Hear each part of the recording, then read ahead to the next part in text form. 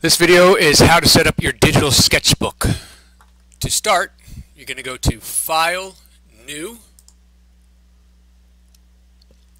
and that will open up this new document screen, and you're going to choose Print, Letter, 8.5 by 11 by 300 ppi, Create, or just double click, and it'll get started. The other way is to go to Create New. You just hit that button, same thing. Go to the Print tab, Letter, Create, and that should bring you to this screen. Immediately, go ahead and go to File, Save As, and save it to a folder. I made a digital sketchbook folder, 001 digital sketchbook. Alright, inside of there, change the name, last name, first initial, digital sketchbook. I'll make one for third quarter.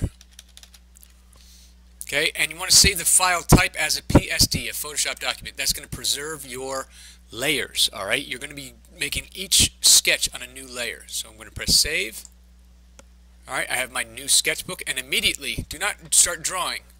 Immediately either make a new layer here, and double-click on the name and change it to, say, whatever the date is, November 26th.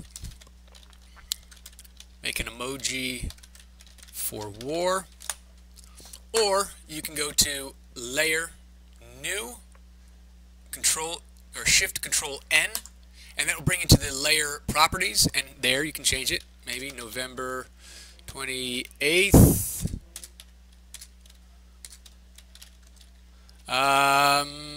Whatever the next one is. Sketch 5, whatever it is. Okay. And when you press OK, you should have a new layer. And then you begin with a brush tool. And remember, left and right bracket changes the size of the brush tip. Okay, and using your stylus, you should be able to change the pressure sensitivity and everything like that. Here's the eraser tool here. Again, B is for brush, and E is for eraser. So now I can erase these things, and in that new layer. So when we're done, we're going to have each separate drawing is in its own new layer that will toggle the visibility, and we can see what's what.